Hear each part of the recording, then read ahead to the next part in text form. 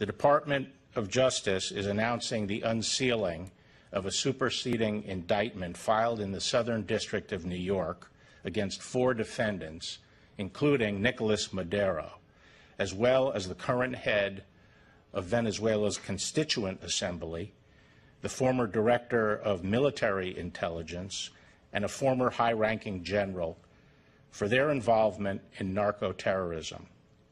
In addition, a recent superseding indictment charges 2 high-ranking regime leaders with corruption. Further, the Southern District of Florida unsealed charges this morning against the Chief Justice of the Venezuelan Supreme Court involving money laundering.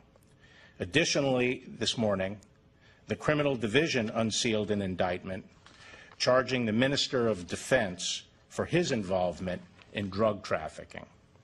These charges are in addition to charges the Department has previously filed in the Eastern District of New York, the Southern District of Texas, and the District of Arizona against former members of the Maduro regime, totaling 15 defendants. Of these cases, 13 are DEA-led investigations, and 2 are HSI-led investigations.